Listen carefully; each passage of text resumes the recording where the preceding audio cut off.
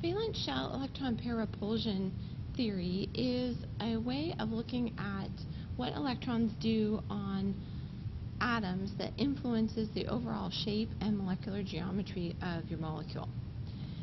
You'll want to know what an electron is to be able to talk about this. And if you don't, then you want to go back and learn that before you start this video.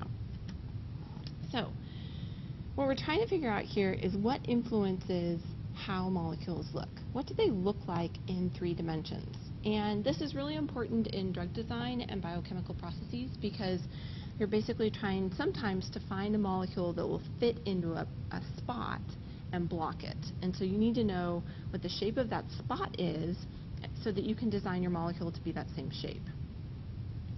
You can figure out the molecular shape of a molecule using a Lewis dot structure, which I guess I should have included in the things to know before you watch this video.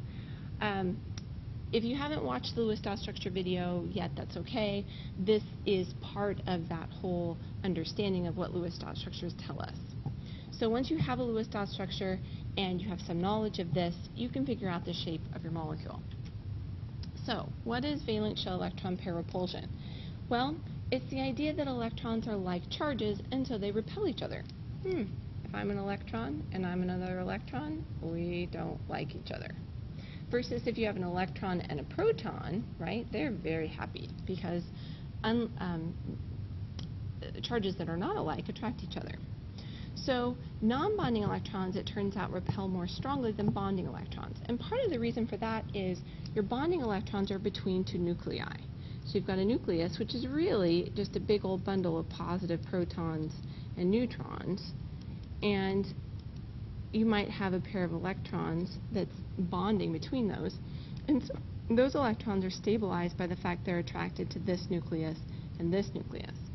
On the other hand, if you have a non-bonding pair of electrons, they just have one nucleus that they're interested in, and so they're not as stabilized, and they take a lot more space on the atom, and they have a stronger repulsion. So you kind of think of the non-bonding pairs of electrons as they're kind of the bully on the block. Electrons, we know, will arrange themselves on the central atom so that they minimize those repulsions, right? If you don't really like someone in a group, what do? You try and avoid them. So electrons are in a group, they try and avoid the other electrons, if at all possible. This creates these shapes that we see. So if we have 2 bonding pairs on a central atom, like for instance what we see here, they will maximize their distance separating one from the other, and that gives you 180 degrees in what's called the bond angle. So this distance between one bond to the other is 180 degrees, and that gives you a linear shape. If you have 3 things attached to a central atom, then you don't have as much space to spread out, and so your bond angle gets smaller, and it diminishes down to 120 degrees, and we see, I almost said 120 degrees Celsius, which is not what we're talking about here, but what can I say? I'm well trained.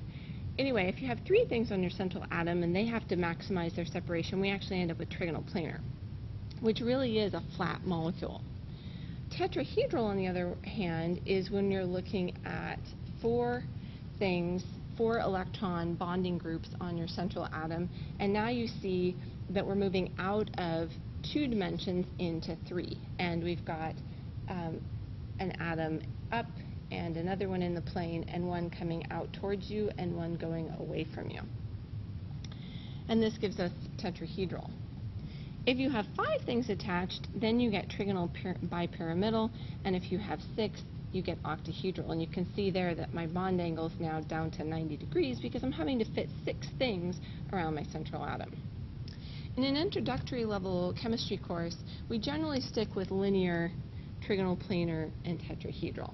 If you're watching this because you're in general chemistry, then we'll be talking about trigonal bipyramidal and octahedral as well. So what happens if some of those bonding electrons get replaced with non-bonding electrons? Remember, we said that non-bonding electrons take up more space and they have stronger repulsions. So take up more space because they have stronger repulsions than the bonding electrons. Repulsive forces. That's a good way to put it. Whoops, helps if I spell it correctly. Repulsive repulsive forces. Well, what happens if we consider tetrahedral, we started with 4 things attached to our central atom. If we take one of those off, which means now we have a non-bonding pair of electrons, now my shape changes, obviously, because I don't have 4 atoms that are defining my molecule. And if I take another one of those off, now I have 2 non-bonding pairs of electrons on my central atom, and my shape changes to bent. So you might recall that tetrahedral started with a bond angle of 109.5. Well, let's check out what happens once, well, actually, let's talk about some theory first. So those bond angles here, I started with 109.5. They're actually going to get smaller. So this is going to be less than 109.5, and this is also going to be less than 109.5. And in fact, our bent angle will be smaller than our trigonal pyramidal angle, bond angle as well. So why does that occur? Well, I almost gave it away here because I was a slide ahead of myself. Remember we talked about the bonding electron pair as being distributed between 2 nuclei. Here's one nucleus, here's another nucleus. Here's my happy bonding electrons. See how they're distributed between those 2 nuclei? On the other hand, if I just have one nucleus and I have a non-bonding pair of electrons, it takes up way more space. So they take up more space, and if we think about valence shell electron pair repulsion as trying to map who's taking up space on the central atom, then non-bonding pairs of electrons, they're going to squish your bonding pairs. So what we see in something like ammonia, for example, which is NH3, note the non-bonding pair of electrons there, they force all these other guys down and closer together. So that bond angle, which was originally 109.5 in the tetrahedral, is now squished and is less than 109.5. If I have a multiple bond, that's going to exert a similar effect of not quite as large of a proportion. So here's CH4, tetrahedral, bond angle 109.5.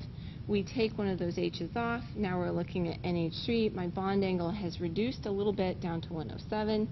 Take a second of those H's off. We're looking at something like water, and now I'm down to 104.5. So as you replace the bonding electrons with non-bonding electrons, it both changes the shape and it makes your bond angle squish.